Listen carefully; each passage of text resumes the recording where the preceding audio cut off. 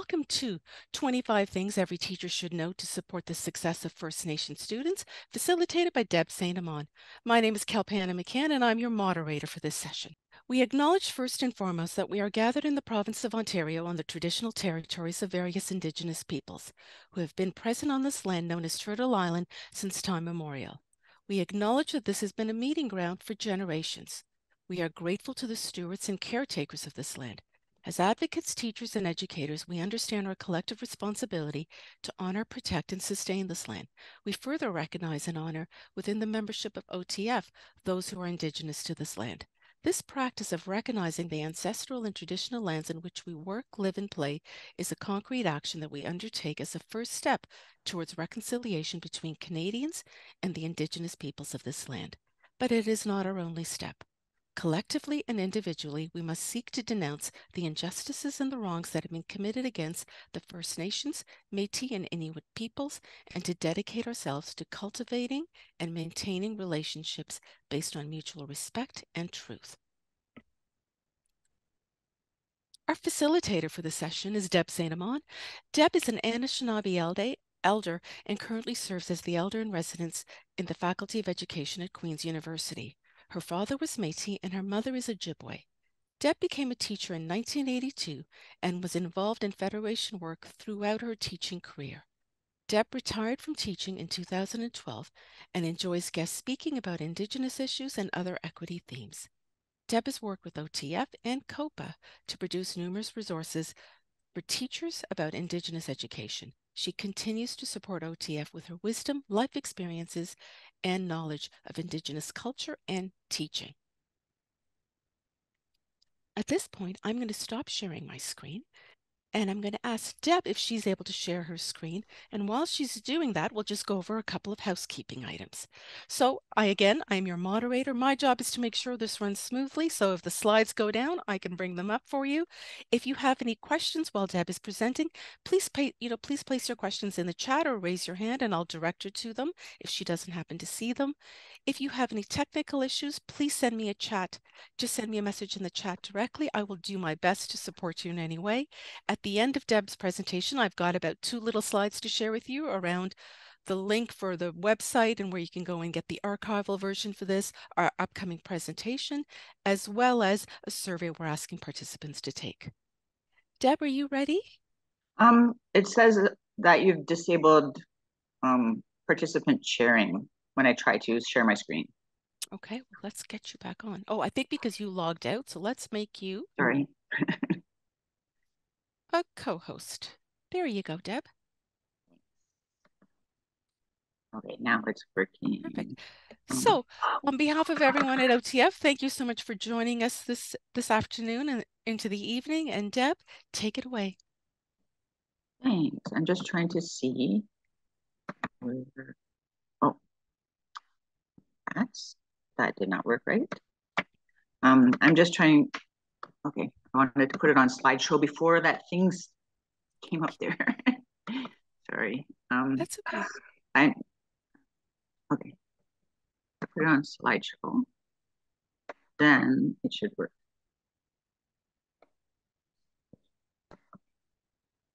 Maybe not. Okay, you're just going to see everything that's on the sides. Okay. That should be okay. So I had made a different title for this. It said like 25 things, etc. But my computer's not working well today. So this is how it's going to be. Bojo, beje guapske mangin gwetiga Indigenous cause minwa Deb St. Amant go, Makwa Doram, Penetangushin minwa Henville Inlet First Nation and Dunjaba, Trenton and Dow, Anishinaabe Koyo Day. So in Anishinaabe, when I'm introducing myself and saying that my name is Beje Guapske Mangin Gwetig Gabo. That means one white wolf standing in all 4 directions. And I'm also known as Deb St. Amant. That Makwa and Doram means that I'm Bear Clan. And I was born in Penetangushin, which is a small Métis settlement here in Ontario. That we were originally Drummond Islanders. And when the Americans won their war in 1812, the Métis that were on Drummond Island that wanted to remain loyal to the crown resettled in the Penetangushin area and the Red River area of Manitoba. And on my mom's side were from Henvey Inlet First Nation, which is a small First Nation between Parry Sound and Sudbury. And I live in Trenton. So because I'm Indigenous, and we are the land. We always situate ourselves on the land. And I said that I have an Anishinaabe heart. So I was a teacher for 30 years. I was never the Indigenous education teacher, but because I was Indigenous, um, people, the students knew that I was Indigenous, and they would quite often follow me around. I liked to wear my buckskin jacket, and they would follow me around, and they'd be braiding my fringe there. And whenever if there was a problem that I had to head off to, I'd quite often have like little kids dragging behind me as I'm trying to head toward them with them still braiding the back of me. I'm just going to apologize if you can see my face. It looks different than in the photo. That photo was taken 6 years ago. We probably should update it. So we're working on our 25 ideas. This photo is a photo, I think it was like 2014, the very first year that we Indigenous people started marking Orange Shirt Day. Deb, I'm sorry Yep. for interrupting you. We're just seeing the very first slide, so it's not advancing to slide number 3 is where I think you are speaking from, correct? I think I'm on 4. It's Okay, so like it's moving on my screen. Maybe you should share your screen. okay, so why don't I Oh, wait do a that? second. It says my screen sharing is paused. Did you pause it? No?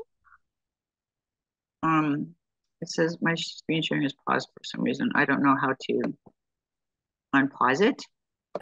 You may have to click on the little thing at the top that says enable editing so that it will listen to you. Do you have a yellow box at the top that you I see? do have a yellow box at the top.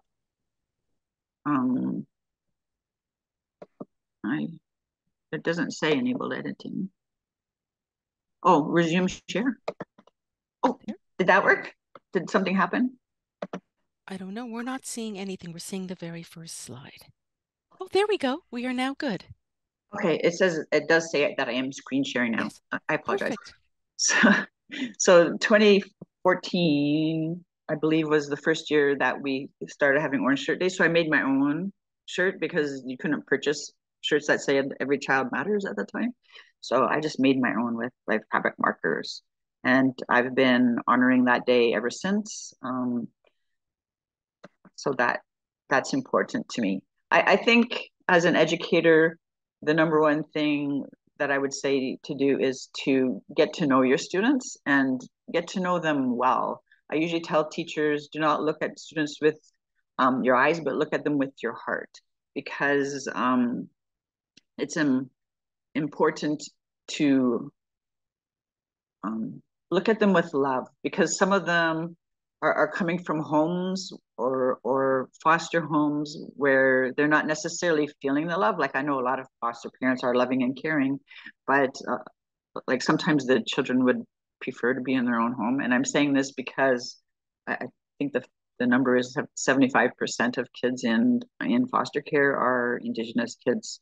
So getting to know them and looking around your room, and this applies to like children of all nations. I think it's super important to get to know the students that you're teaching. Like talk to them when you're outside on duty and such. Like not just seeing them in their regular classroom. And for me, that meant in my teaching career, it might mean going to watch them play soccer or hockey, or to their dance recital, or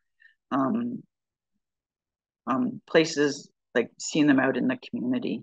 I think that's important for the students. I think that it's also important that we learn as much as we can about the Indigenous histories and cultures, especially particular to the area in which you are teaching, because it might not be the area that you're from, but you should make the effort to learn about the histories and culture and not always rely on the Indigenous people to be the ones teaching you. There are lots of resources to help us. When I when people are saying, well, I don't necessarily know what lands I'm on, I think all schools in Ontario now make a land acknowledgement, so you can learn from that. If you're somebody who like travels a little bit within the province, what I do is I look on the Canadian Association of University Teachers website, and they have like a website of all the universities and colleges across Canada, and they have their land acknowledgements there, so you can find out from there as well, like whose land you're on, and to learn a little bit about the history there too. Like you can ask the Indigenous people of the area, but they shouldn't be like your only source of information, because not every Indigenous person wants to be the history teacher. Like I have a son who's also a teacher here in Ontario, and he doesn't even usually tell his colleagues that he's Indigenous. Like the colleagues that are his friends know that he's Indigenous, but he doesn't want to be the Indigenous expert at the school. He wants to concentrate on geography and math and not have people always coming to him with Indigenous questions, because just because a person is Indigenous does not mean that they know everything about every other Indigenous culture. I think it's important to know how many of your students self-identify. I'm just going to turn on my lights here because it was dark. It wasn't this dark when I came home. 1 second.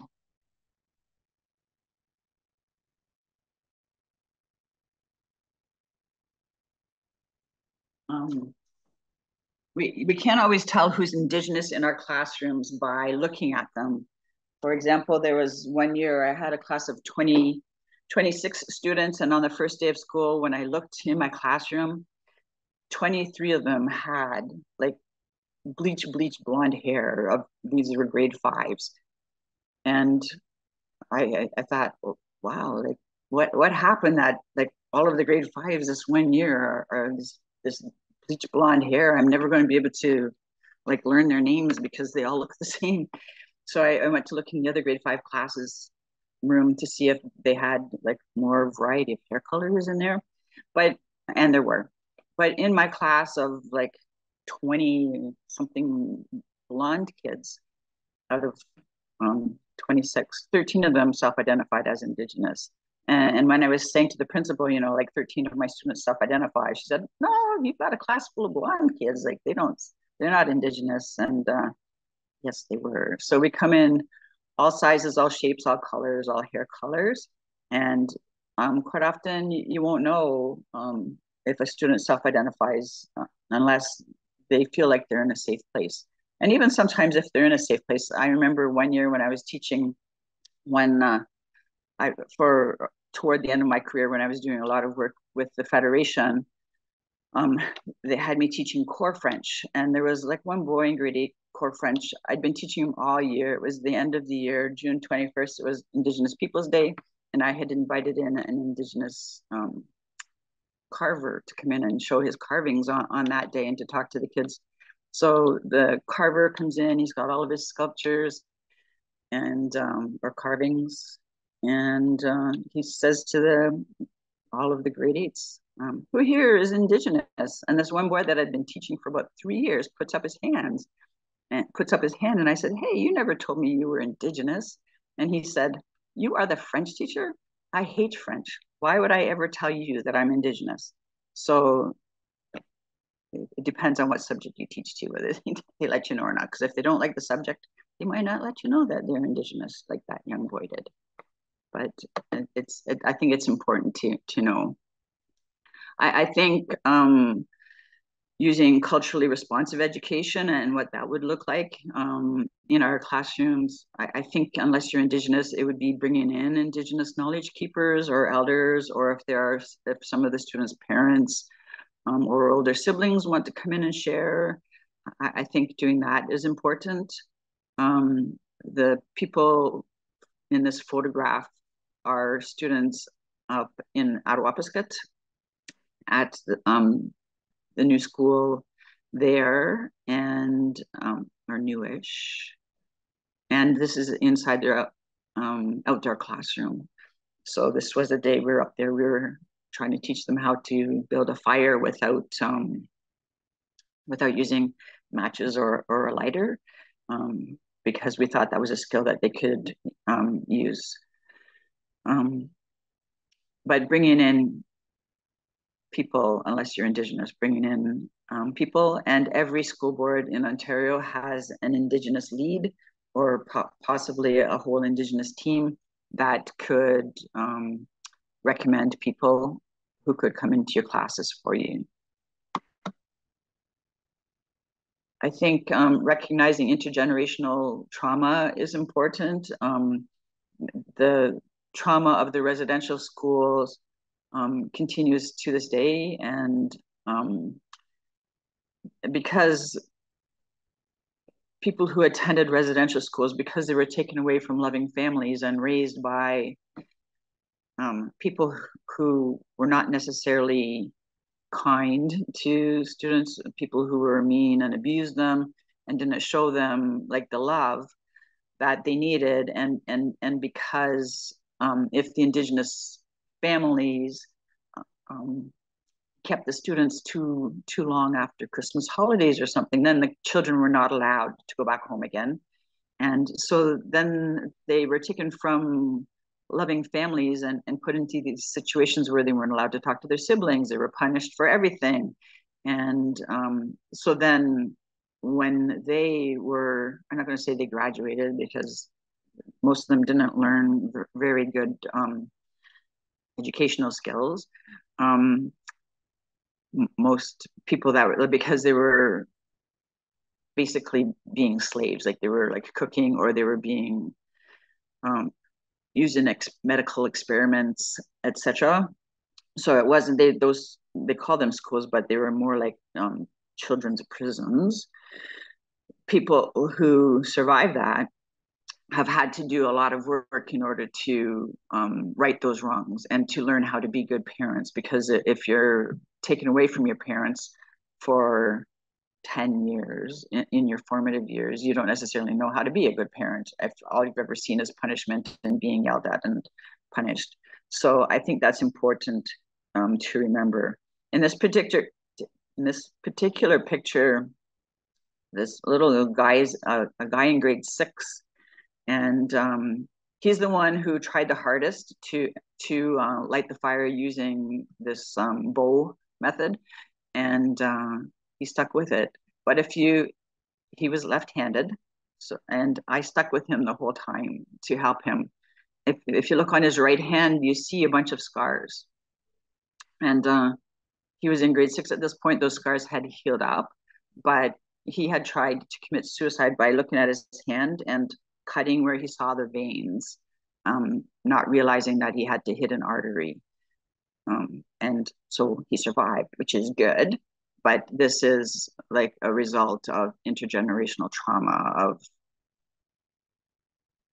not having the happy home life that he necessarily would want, because parents didn't know how to be good parents. And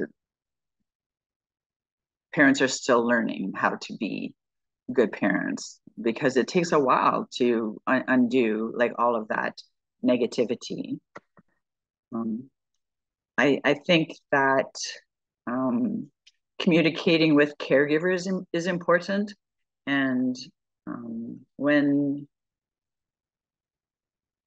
in Indigenous communities, it's important to go out into the community to meet the caregivers, because they're not necessarily going to come to the school because of intergenerational trauma. It's hard for Indigenous people sometimes, not all, but some, to walk into an institution like a school. And I'm just going to relate something that happened to me. I was a teacher for 30 years.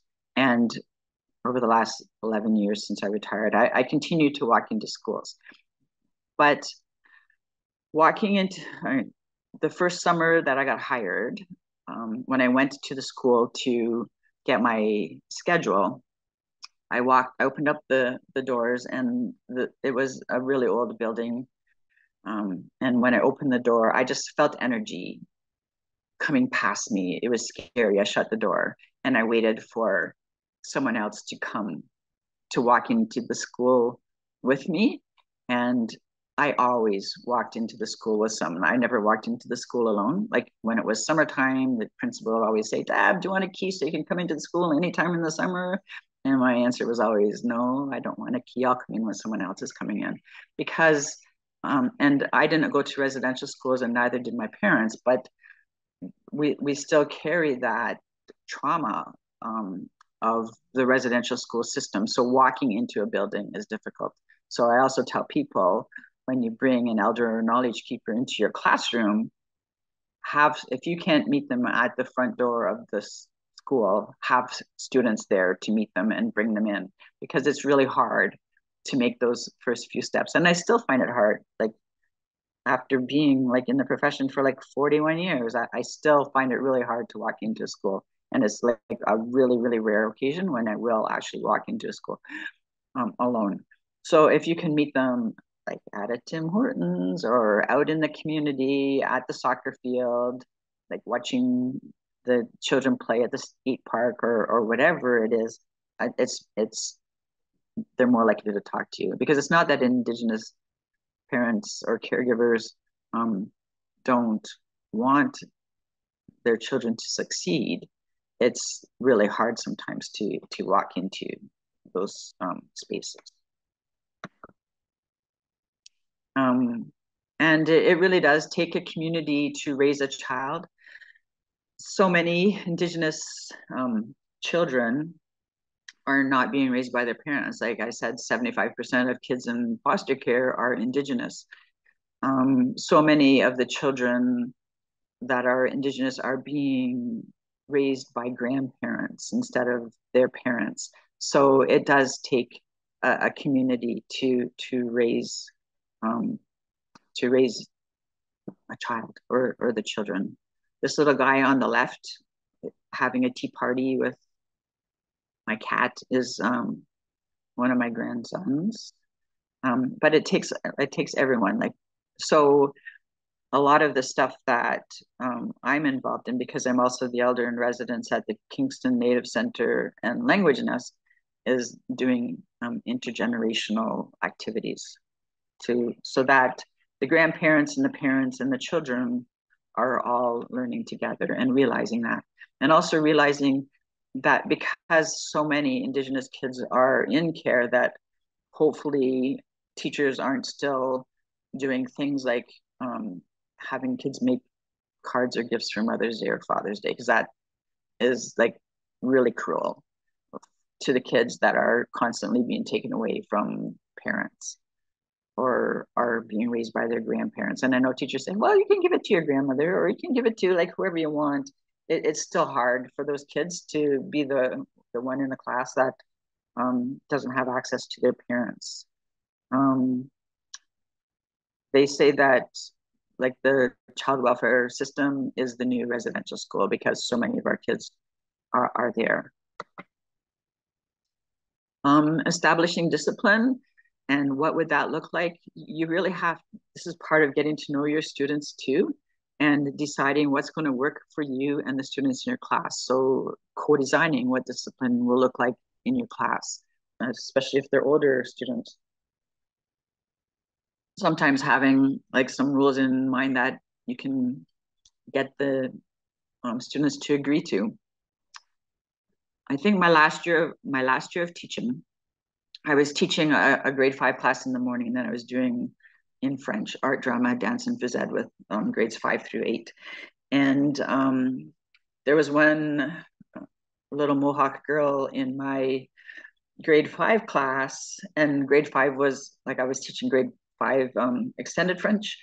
It was the entry point for French in our board, for French immersion, I mean, or extended French.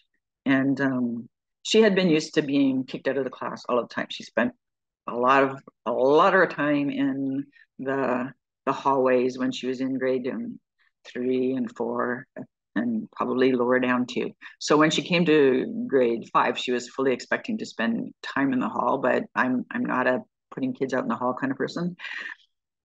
I would just let her be. I knew that she was being raised by her grandmother, and that she had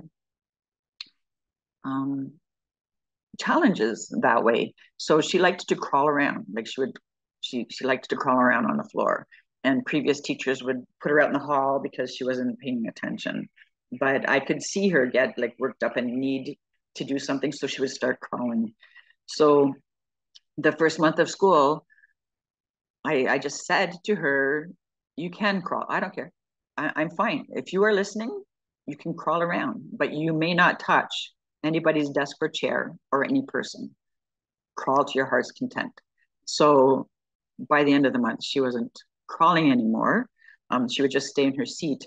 But when I would see, I had an arrangement with the secretary, the school secretary, that when I could see that she needed a change of venue or something, like she was getting uptight, I would give her an envelope, a sealed envelope, and ask her to take it down to the secretary downstairs. And she would take it down, and the secretary would just accept it. And then later in the day, if I saw she needed to get moving around again, I would send her down to see if the secretary had a response, and she'd send back up my envelope. But sometimes I would say to her, when you go downstairs, do you mind walking through the primary wing, because I noticed that their boots aren't very tidy, and like it's a tripping hazard. And for the little kids that are in the wheelchairs, like those boots need to be tidy. Like, do you mind just taking a couple of moments and tidying up the boots? And she would go down there and she'd tidy up all the boots, and she'd come back and she'd be willing to work. That was a better way to get her back integrated into a classroom where she would stay in a classroom. So sometimes you have to look at the child and decide, like, why are they making this? Why do they have this behavior? And can discipline look like kindness instead of like always being mean? I remember when my son first started teaching, I don't know, about 8 years or so ago, he was teaching a French class for 2 weeks, which he did not want to teach French, but he could. So he was in this French class, and at the time he was living at home, and he came home and he said, "This class is terrible. I'm going to have to come up with a way to to discipline them." And I said, he was thinking in terms of punishment. And I said, well, what if instead of a punishment, you offered a reward system? Like, if you come into your French class every day and you tell them, these are my expectations. If we get this done, then, I don't know, we could go outside and play soccer in French or something else. And I think that's important too. Like, some people are quick to look at disciplining rather than looking at caring for the child, because every poor behavior is a cry out for some kind of help and love. That's my beliefs. Using culturally relevant materials, also important. When back when I was teaching, there were a lot of Indigenous resources, but ever since the TRC calls to action, there have been significantly more Indigenous authors. And I think it's important to, like, if you're going to read in your class, you could be reading an Indigenous author instead of another author. I really am happy that so many school boards have adopted the NBE3, the English, the Indigenous focused English course, and made that mandatory for the grade 11, because we have fantastic Indigenous authors now that we could be reading. And when I was helping to do PD on this with other school boards, I said that I myself went to school. I did most of my high school in England, and not once, like I came back to Canada and did grade 13. That's the only high school I did here. Not once in England did we have to read Shakespeare. Never. And in Canada, Shakespeare was part of the English curriculum every single year. When I was a teacher, it was, and teaching English, I felt that if I introduced the students to an author and they wanted to read more from that author, then I had done my job. I didn't have to read 5 books of Shakespeare to anybody to make them want to learn more Shakespeare. So I think that's important. Goodminds.com is a great source for Indigenous materials. They They have people read each book before they decide whether or not they'll sell it, to make sure that it's culturally relevant, that it's appropriate, that it's not like calling us like slurs like savages or anything like that. That they make sure that it's an appropriate book that they will use in their that they can recommend to people to use in classrooms. And I know that they do that because there have been times where there were times when Jeff owned Good Minds. It's been sold since. When Jeff owned Good Minds, I've seen him at book fairs with like a box of books, and he said to me, Deb, I've got this box of books, but I've not had a chance to have any of my staff read the book to see if it was appropriate. Will you read this book for me? And it was like a picture book, so it was like super easy and fast for me to read. So I was able to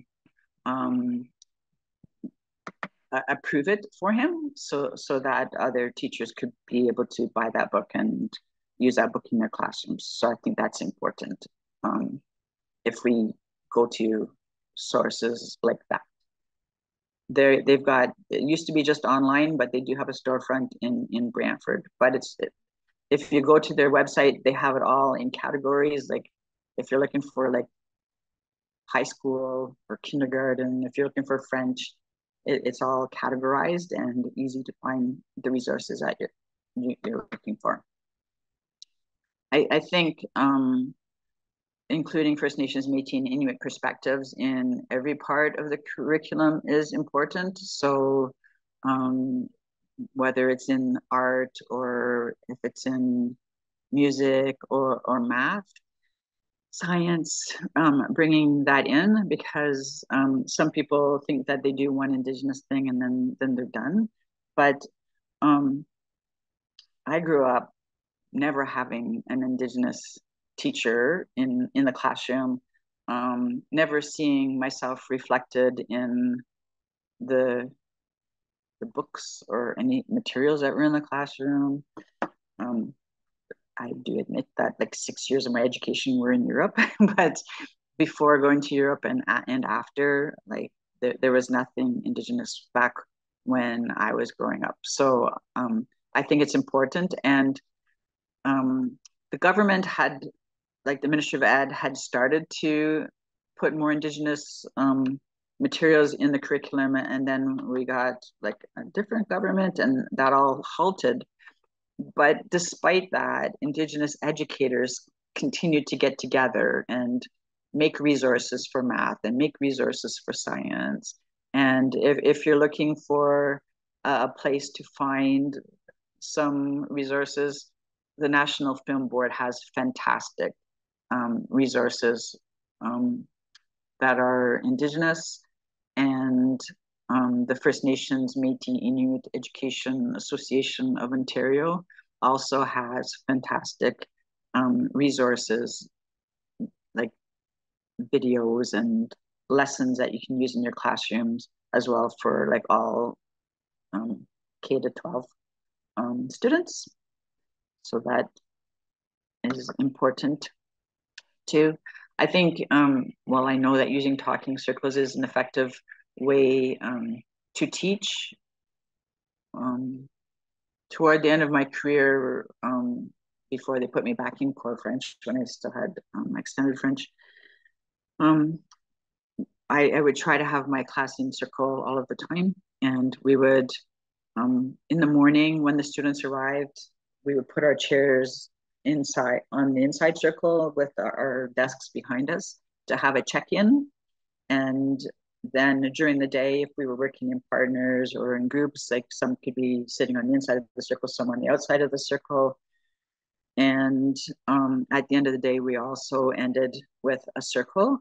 The reason I like to start each day with a circle is because you don't know what those kids have already gone through before they come to school. Like some of them have been through a lot, like maybe a pet died, or maybe they had a fight with their friend or something. We just always, it was the practice in the classroom that we would just have a quick check-in. Everybody would say how they were feeling that day. And at the end, the check-in was mostly something that they were happy that they did that day. So whether it was like the math lesson or the science lesson, and part of my reason for right at the end of the day asking them for something that they were happy about or they enjoyed during the day was because I gave birth to sons, and whenever I asked them what they did at school, they never did anything at school. I don't know how they got to be where they are right now without ever learning anything at school. But you have to learn to ask them different questions, like, who did you work with in math? Or stuff like, because if you ask them like what you learned, they're never going to share. I hear some people share, but my kids were never sharers. I'm going to go back to the talking circles. For the talking circles, there are rules for talking circles. It means like rules. The circle is nice because we're all equal in the circle. We're all teachers and we're all learners. And the circle has no beginning, no end. So I think that that's important. In my classroom, I had, when among the student desks, I also had like a desk that I would sit at. Well, I had about 3 of them in the circle that were designated for me or guests, so that quite often when we were working or reading or doing something together, I just sat in the circle with them. And I remember one day I was teaching in a portable and the principal came out and she did a quick scan of the portable and nobody was standing up, so she assumed there was no teacher there. But I was sitting doing math with a couple of my students in the circle. And so she said, well, where's your teacher? And one of the little girls stood up and said, in this classroom, there are 22 students and 22 teachers. Which teacher in particular were you looking for?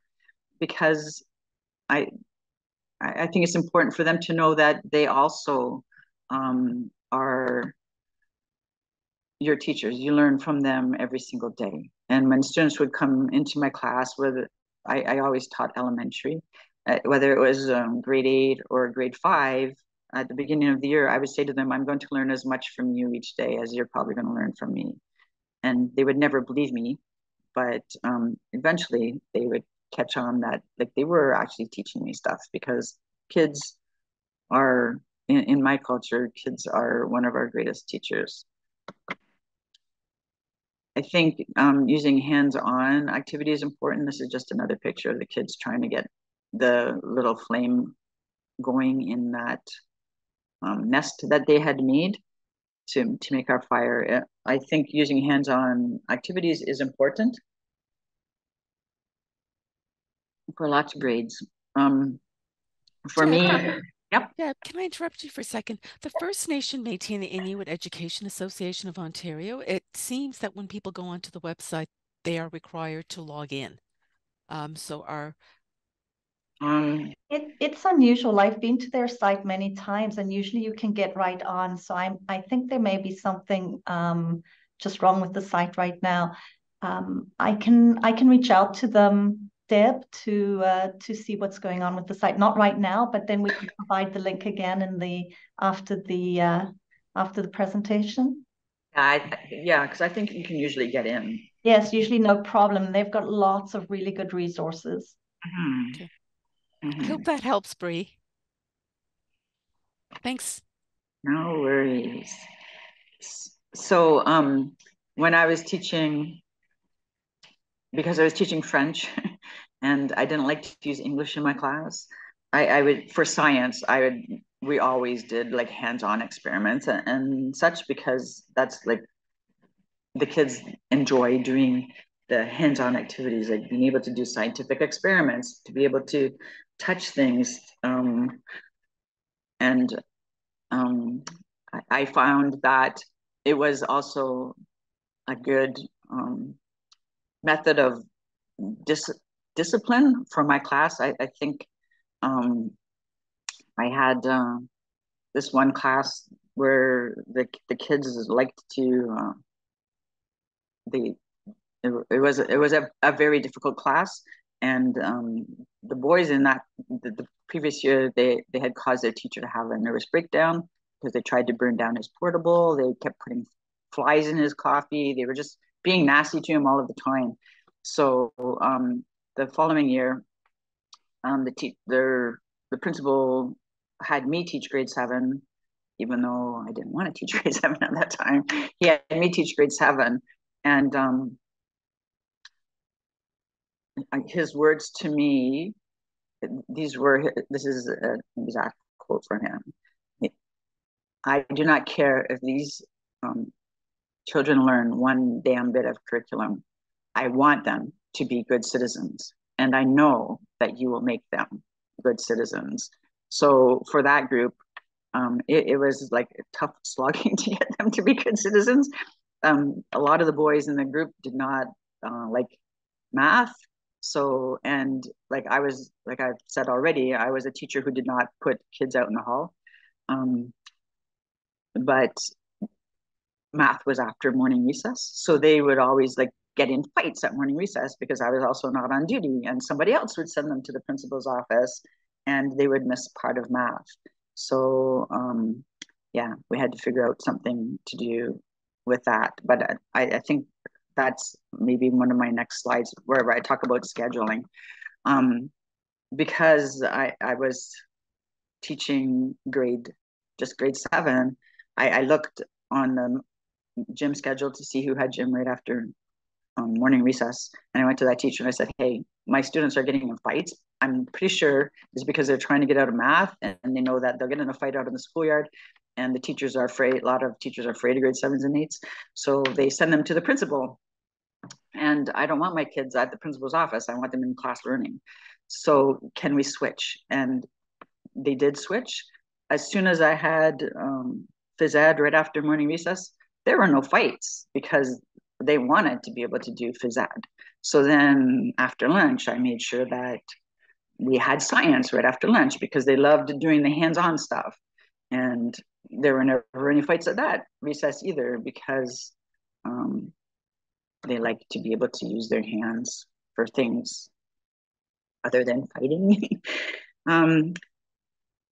Setting up your classroom too. For a lot of my career, probably about like half of my career, I was a core French teacher, and most of the time I did not have my own classroom. Some of the time I did, but most of the time I had to go in other people's classes, and it was generally rows, which for me, I hate rows. I prefer groups or circles. So I would quite often change the seating plan for the room, but we'd have like 40 minutes of French. So they'd have to learn how to change the desk quickly and then change them back quickly so that if they wanted to be in groups, and of course they wanted to be in groups too. My preferred method is like the circle, and like me teaching just in the circle, like sitting in the circle with them, because that's the way that's how we traditionally taught, was we're all sitting in a circle and we're all equals. So I think that helps a lot. In my circle, in my class, every 2 weeks we changed where we sat in the circle, and there would always be like some parent would say, oh, my daughter can't be sitting beside X person in the class. And I say, well, the good news is it's only going to be for 2 weeks, and then they're going to get to move again. So we have to learn to get along with each other. And yeah, if it was like some major reason why they couldn't be there, I would move them a little bit, but mostly it was 2 weeks maximum. And I figure when they get out in the job force, they're not always going to get to choose who their desk is beside or who they get to work with. So I think that's important too. I think setting clear expectations, and for me, when on the report card, when you have to write like what the student is like I forget what you call that, what that word is, but anyway, I like to use the 7 grandfather teachings. Like, are they being respectful? Are they being loving? Are they courageous? Like, do they try things that could be harder? By setting clear expectations, I also mean, like, quite often, if you look in like resources, they have exemplars, what's going to be a level 3, what's going to be a level 4. I think letting the class know what you're looking for. For example, if if my math class, if I'm going to be marking a chart that they do, let's say it's a bar graph, I would say to them, you're going to get a mark for having the title. You're going to get a mark for or a mark for each axis that you label. You're going to get a mark for actually using a ruler and making your line straight. You're going to get a mark for having each bar the same width, like not having some like 3 centimeters and some 2 centimeters. I gave them exact, like this is how you're going to get your 10 points. And so that they knew how to get it. And they, like, if they got a 7 out of 10, they could look and see, oh yeah, I forgot. I didn't put my title. I didn't put whatever, so that they know how to be successful. I think also when I would teach my grade 8s how to write an essay, like I would say to them, every paragraph, I want you to start, make a point, and then use about 3 sentences of proving that point, and then summarize your point. That's what I want every paragraph to look like when you're writing an essay. And like I had students come back to me after finishing their master's degree and say, you know what, the way you taught me to write an essay in grade 8 got me all through high school. I couldn't believe kids from other classes didn't know how to write essays. Got me all through my undergrad and got me my master's, because you showed me exactly how to write an essay. Or when I would teach them to paint, I would show them how to shade and how to highlight and how to, like in grade 5, they still like to like stick a sun in every single picture. And I say to them, I'm going to tell you right now, you stick a sun in one of my pictures, unless I ask you, like if you're painting something for me, unless I ask you to do a sunrise or a sunset, you're not going to get a good mark if you put a sun in. But if I can tell where the sun is based on how you're shading and highlighting, and I would show them how to do that, then you're going to get a good mark. And they could make beautiful paintings. Like their parents would say, I can't believe my son painted that. But they need people to actually teach them step by step how to do things. And I think that's really important for so many of the students, because like a lot of people, like they're afraid of art and they say, I want you to draw a picture, but they don't explain to the child how to draw a picture. How many adults do you know that say, oh, I can't even draw a stick figure, because nobody has shown them how to do art. I think it's important. So this is my scheduling and timetabling one I was on about too, like scheduling the subjects so that you have ones that they're going to look forward to, scattered throughout the day, so that if they're really tactile kids in your class, if they need to be moving around, schedule gym at a time when it's going to give them a break between math and English, or that if you're in a high school, it's really difficult to do your scheduling and timetabling, because like you have so many working parts there. But I think within your class, like you've got a long period of time, it's important to mix it up a bit within your class, like not spend the whole 72 minutes or whatever number of minutes it is doing one thing. Like have an intro part, have a part where they're getting to get up and move, have a part where they're sitting and writing, if that's what you're going to do. But don't have like the whole lesson be like just one thing. Like this lesson here, sitting and listening to me all night. This is a terrible lesson, but that's not a good way to teach kids. But it's an efficient way to get this information to you right now. Me sitting here talking to you, like I wouldn't want to teach children this way, or I'd break it up into like smaller bits for them, so that they can get through it faster. And I think allowing for wait time is also an important thing. Indigenous people, we need some tea. We have wait time. They like probably when I'm talking, there are times when I'm pausing and you're probably thinking she's trying to think what she's going to say, but it's a part of our culture, and it's also part of our culture to just have little pauses. But what happens in other people's cultures, like so many people are used to filling in the space. You want all of the space to be filled in. So if I'm talking and it looks like I'm at a loss for, like, I can't think of the word, people try to put the word in there for me. As soon as somebody puts the word in there for me, the conversation is pretty well done for me, because then I know I don't know, I don't need to be rescued. I will come up with the word eventually, or if I want to, if I really can't think of the word, I'll say, who knows, you know what the word is. But allowing for wait time. Also, when you ask a student a question, sometimes the students need a bit of time to think about it, and they can't make a snap answer. And giving students the time to think about it before you pick someone to give the answer, that's important. It's also important when an Indigenous child, or probably from other cultures too, if they're trying to tell you a story and it's taking a long time, let them have that time, because that's important to them. There was a few years ago that I was doing some professional development with teachers in Kingston. They were reading the book that I had written, that this is from, and we had invited in a young Indigenous person.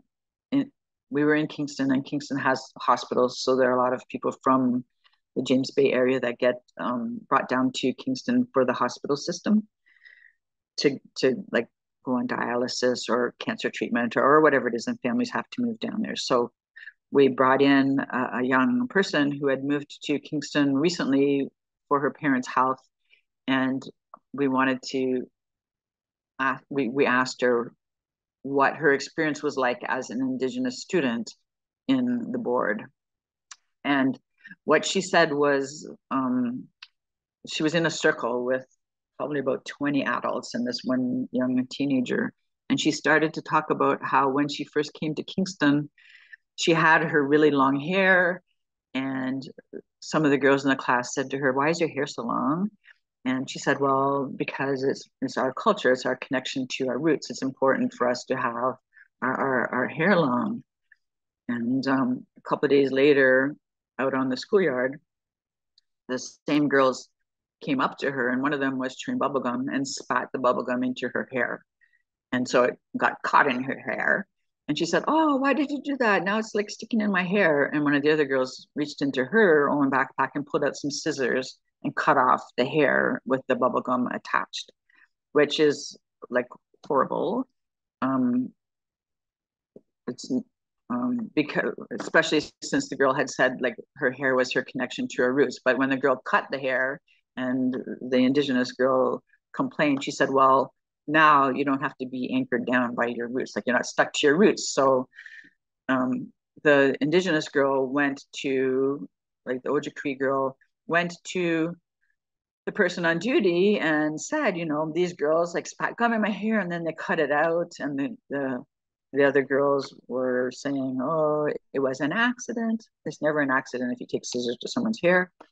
It was an accident, and the teacher on duty did nothing. So the Ojibwe girl then went in to talk to the principal or vice principal, and still nothing happened. But when she was telling this to the group of adults, she started to cry. And I had already like explained to them, you know, even if a person cries, if they're having a hard time, just be patient and wait, because they'll compose themselves and they'll continue to talk. So she started to cry, and every adult like just sat there patiently and like looking at her empathetically too and sympathetically, and not trying to rescue her. And finally she continued her story, and at the end she said that's the first time in her life that she felt that educators actually listened to her, that her voice was being heard by teachers, because even though she had stopped talking because she was crying, they still waited for her to finish her story. And I think that's important to know for Indigenous kids. For me, even as an adult, as soon as somebody interrupts me, I stop talking. So, well, unless Kalpana interrupts me because there's a question or something, that's okay. But normally, if I'm trying to get an idea across and somebody interrupts me, the conversation's over.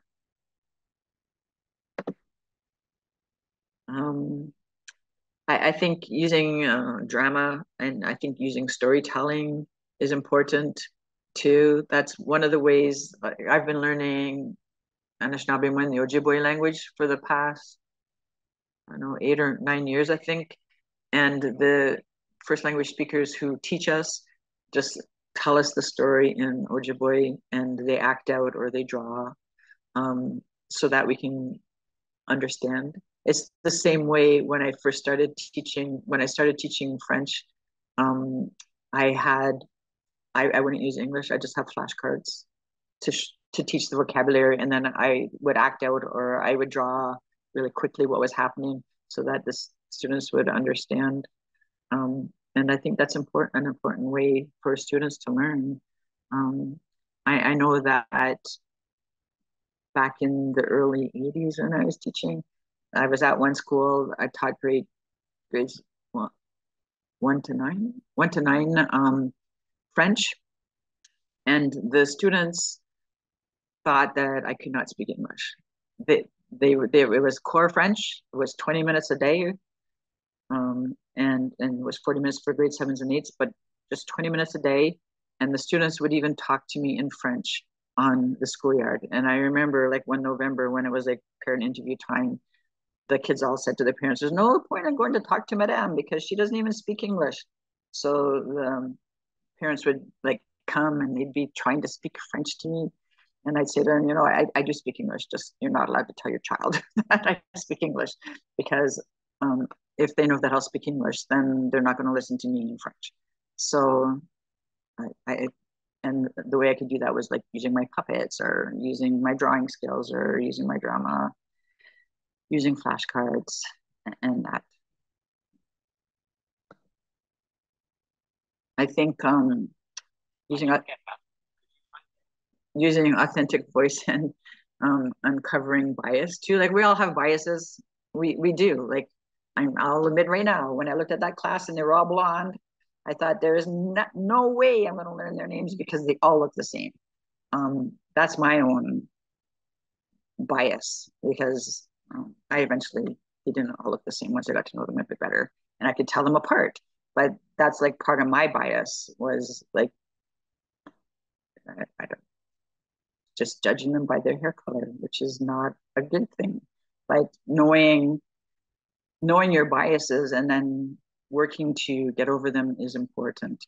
I think that like history, for example, was not written by by the Indigenous people, the history of Canada. So when I was teaching grade 7 and 8 and I had to teach about the Métis rebellions, well, I'm teaching like about heroes for me. Like my family's related to Gabriel Dumont or Dumont. And he wasn't like a rebel, like they were protecting our land. So I would give them the Métis point of view of that. And my students, I would encourage them to question, like when we were talking about history, like whose story is this, and whose voice is not being heard in this particular snapshot of history. And my students became like very good at understanding like that history is written from the side of the oppressor. And whenever we would look at anything in history, they would always say, well, I know whose voice is not being mentioned. Like we should hear from somebody from this other side, because there's always like 2 or 3 sides to every story. And it's like the same thing with like history as it's being made too. Like people's voices are being oppressed even today. And it's important to have students have a critical lens to what they're seeing, even if they're in kindergarten. They can. I love it when kids know that they're not getting the whole story. And it's so important today too with this digital world. Like Grandma Google doesn't know everything. Like they have to, it's not always correct, and it's important to hear other voices too. Your assessment methods, I think that's super important. For me, I suffered from anxiety. As a kid, I had test anxiety, something fierce. Like I would wake up and I'd vomit because I was so nervous about my test, but I still went to school and wrote the test.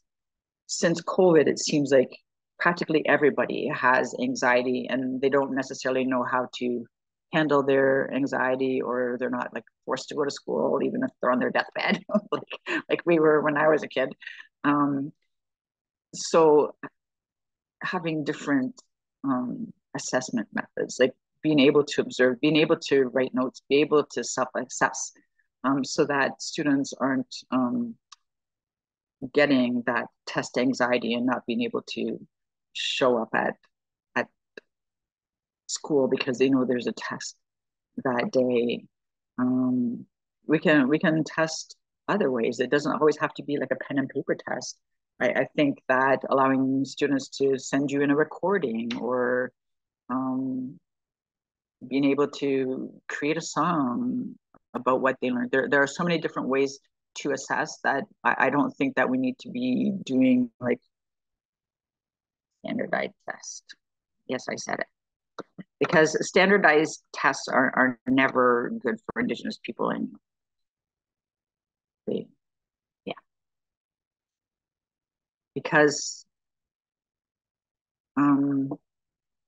quite often they deal with things that people never have contact with.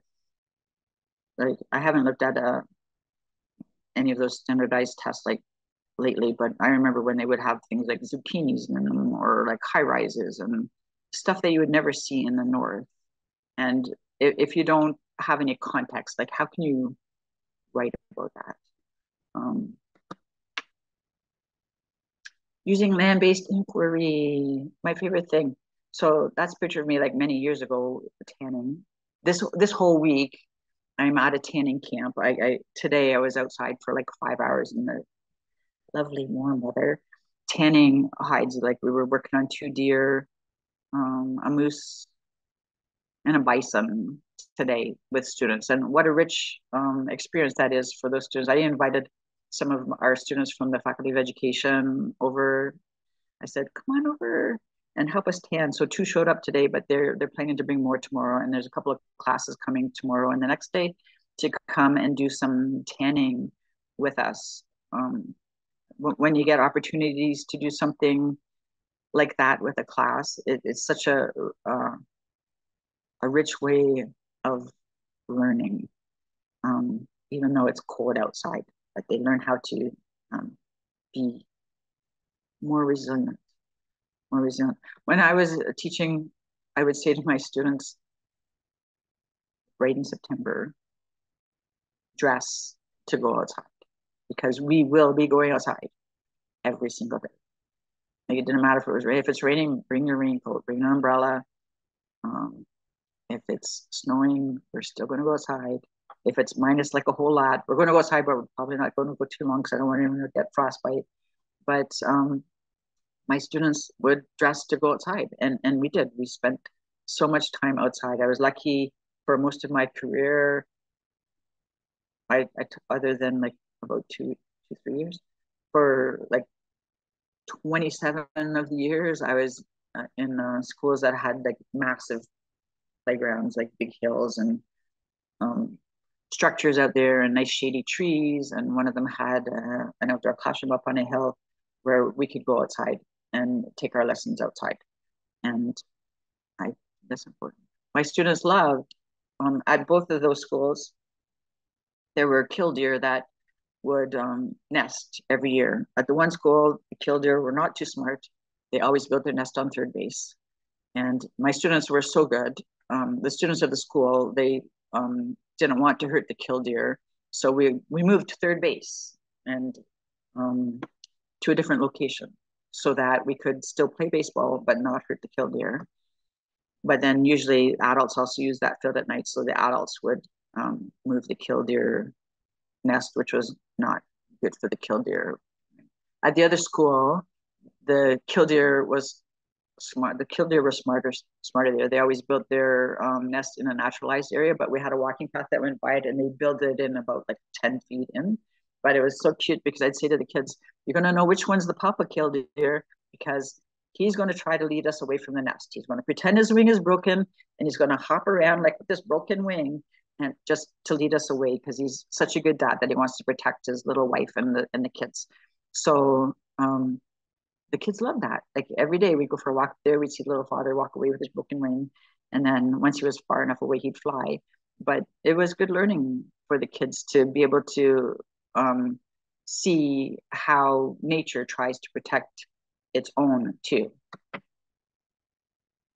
Differentiating instruction, we all know about that, and like it's super important. Like I know I'm not doing that right now, but if you were kids, I would be like singing new songs and doing other things so that it's more fun. It's important because we're not all readers. I like to read, but a lot of kids don't learn well from having to read or being read to. But then others just love it to sit and be read to.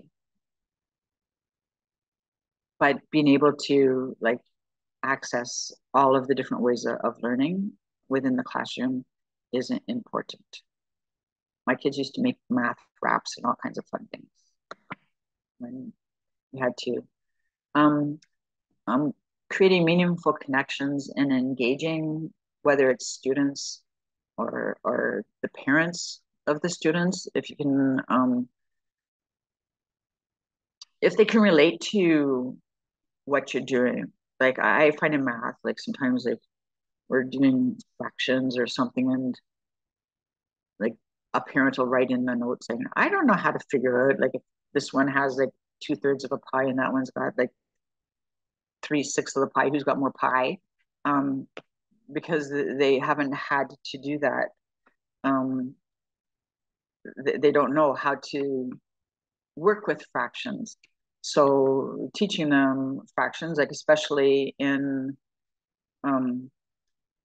cooking, is important because we have like a lot of our recipes. The old recipes are like 1/4 cup, 1/2 cup. Yeah, that's important to be able to use fractions there. I just going to tell a story about when I had a doctor once when I was in university, and his wife, they were pretty new to Canada, and they'd come from a country that was metric. And Canada didn't become metric until 1976. So Canada was like newly metric. And she, we became friends.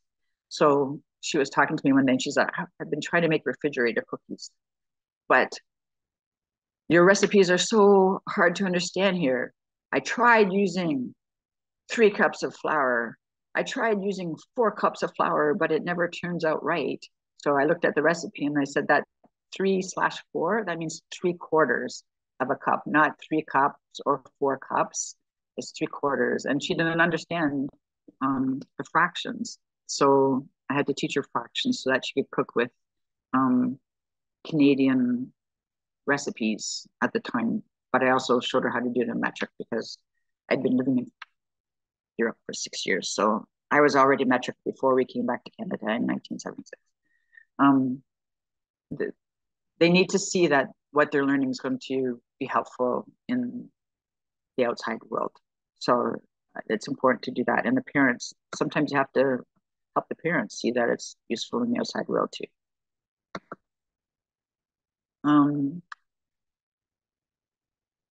For this one, partnerships and cooperation. This is up in another northern community. I think I forget, it's Sandy Lake or Niskandaga or something.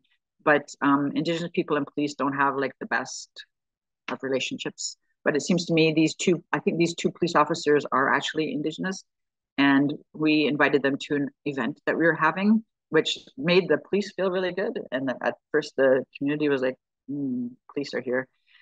But I think that it's important to, it's important for police to see Indigenous people as more human than they have done or their history has. Like, we just have to look at like how many murdered, missing Indigenous women and girls there are, and how the police doesn't want to spend money to look for them. And I'm pretty sure that had it been like a white woman who was murdered and in the landfill in Winnipeg, that people would have been digging up the landfill. We're overrepresented in the prison system, especially women. Like Indigenous women, I think, make up a third of the women in prison, and yet like we're only like 3% of the Indigenous people are only 3% of the population. So I think people that are in jobs that are not used to seeing us as humans get to see us as humans more, and realize that we're not all criminals. We're not all, like, so many Indigenous people are in prison that had they not been Indigenous, they wouldn't in prison. Questioning and challenging. I talked about that with like whose voice is there, but also in my school, I always ran the student vote, and I encouraged the students to look at all of the candidates' platforms and to see which ones fit best with them, not because just because their parents vote one way doesn't mean that they're going to vote the same way. And like I look at my nieces and nephews, they don't vote the same way as their parents for some of them, which is like a good thing. But yeah, I always had students question and challenge, and not challenge like rudely, but be polite about it. And like something like if there was some rule they thought should be changed, like for example, if the grade sixes thought they should be allowed to go to the dance that the grade sevens and eights are going to, I'd say to them, well, who's running the dance? Write a letter to them and explain to them why you should be included. And instead of like just blindly sitting by and never saying, well, maybe we could be doing that too. You know, I think it's important for kids to know that they can ask questions and challenge the status quo a little bit, but you don't have to be like rude about it to do it politely. And I think the most important thing, like for me, is encouraging the students to follow their dreams, for noticing what the strengths are and encouraging them to follow that dream. Like I remember a few years ago, one of my colleagues' sons was in my grade 5 class, and it was like the first day of school, and like we were first day of school, I'm like getting to know them and stuff, and I do silly things and we change our voices and whatever. And I noticed like right away he had like this fantastic announcer voice, and like he was so dramatic. So at the very first recess, I said to his dad, like, wow, like your son is really gifted in like he can change his voice like so many ways, and he's like so dramatic. And he said, you have the record. No teacher has ever noticed his gift on the first day of school. Encouraging kids to do the things that they like to do and the things that they're good at. Like there was a girl in my class who liked to play the guitar, and I was not necessarily good at music. I was like, I don't know, 2 weeks ahead of them on the recorder when I had to teach them the recorder, but she liked to play the guitar. So I'd say to her, bring in your guitar. We could have a sing in class if you want to do that, or you can sing to us. And she would, and now she's a musician, you know. And encourage kids. Like for me, I would never have been here if I had not been encouraged by other teachers, because I was terminally shy. I would not want to be the one to answer the question in class. If I knew the answer, I was never going to raise my hand, because, you know, we're supposed to be humble, and I didn't want to look like I was I knew the answer or anything. So I just like raise my finger or something like barely noticeable that the teacher would notice. And even when I first started teaching classes, like I could teach my class, but I could never be in front of like the whole school in the gym. But then people kept saying to me, well, Deb, you could do this. And they encouraged me. So that's how I got to be somebody who would lead workshops or run for political whatever. Because people saw in me something that I didn't necessarily see in me. And sometimes, that's what the students need, is for somebody to encourage them to follow their gifts. And yeah, I've been talking forever and ever. So following your heart, I think that's important. And the word for, Ojibwe for heart is Ode, and it's in a lot of things. Like Odaman is our strawberry, it means heartberry. Dewagan is our drum because it makes the sound of our heart. Our Dodam has the word Ode in it, which is that's our clan. Medewewin, it's the way of the heart. That's our Ojibwe Medicine Society. Yeah, and always look at your students, people in your care with your heart instead of your eyes. That's the most important thing that I say to teacher candidates at the Faculty of Education when I'm there. The ones that are that like appear to be the hardest to love are the ones that need you to love them the most. So miigwech bizendawieg. I don't know. I think we've been talking a long time, but maybe there's still time for questions. Deb, thank you so much. Thank you so much for your presentation. Does anyone have any questions they'd like to offer and ask? The chat was quite full and people were participating in the chat and they want all of the links that you've shared. So we've been copying those down to share with everyone. Awesome. Thanks for that. Does anyone have any comments to share with Deb? You're welcome to unmute yourself and ask away. Isabel's got a nice big heart for everyone. Oh, thank you.